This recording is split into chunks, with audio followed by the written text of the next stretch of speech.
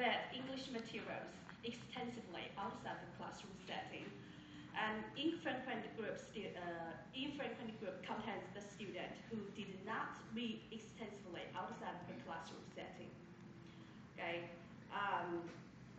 The classification of the frequent and infrequent group based on the response of the students to the frequency of reading English materials every week outside of the classroom setting. Okay, and types of the university were classified into 201 project university and not 201 project university. In the present study, a 201 project refers to the key universities in southwest China, which include these three provinces: Yunnan, Sichuan, and Guizhou provinces. Okay. Right.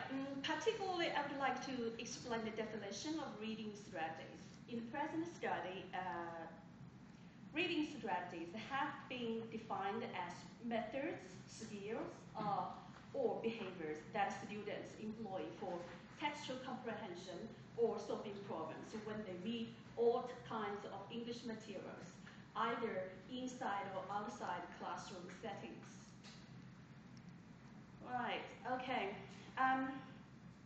So I'm going to report why I decided to conduct the present study.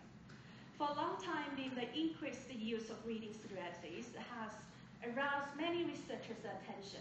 It has been proved that the use of reading strategies has contributed to the success of language reading comprehension.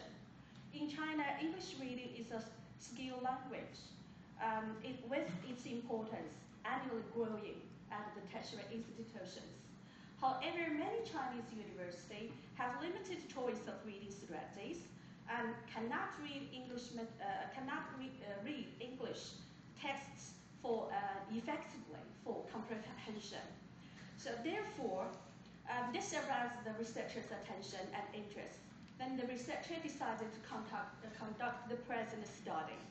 Okay, in order to investigate the frequency and the overall use of reading strategies by the university students in southwest China, to investigate significant variation and patterns of variation, okay, in the frequency of students' use of reading strategies in relation to the investigated variables, and to explore the reasons for students reporting employing certain strategies frequently and certain strategies infrequently.